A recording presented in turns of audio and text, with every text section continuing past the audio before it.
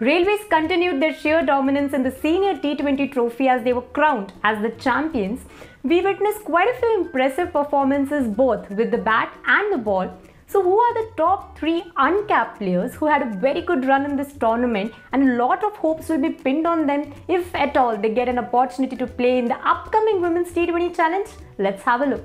Well, I promise you just cannot skip the name of Kiran Navgire. Nagaland had a very good tournament wherein they won all their 6 matches in the plate group, and the one player who helped them to grab victory with her consistency with the bat is Kiran Navgire. In the first match of Nagaland, she registered the highest individual score in T20s and then continued her good form in the tournament.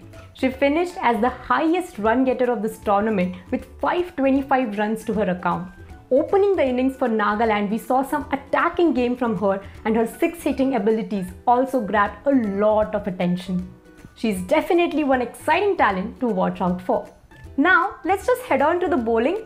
Well, Maya Sonawane is the one name that will strike our minds. Playing for Maharashtra, she chimed in with some important wickets for the team. She registered 2 consecutive 4-wicket hauls. The first one came against Andhra Pradesh and then against Bihar.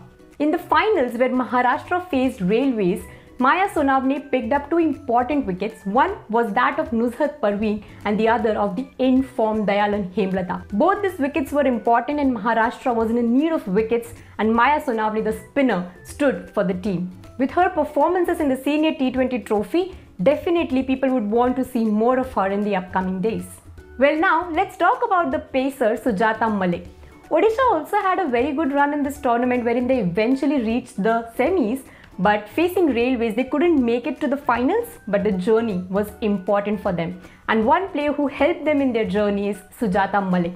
She finished with 11 wickets in this tournament and also maintained a very healthy economy rate throughout this tournament. She also picked up 4 wickets against Bihar in this tournament. Well, these are the 3 uncapped players who had a very good tournament. We'll also discuss about the 3 capped players who had a good run in this tournament in the next video. So stay tuned to Women's Cricket Zone for all the updates.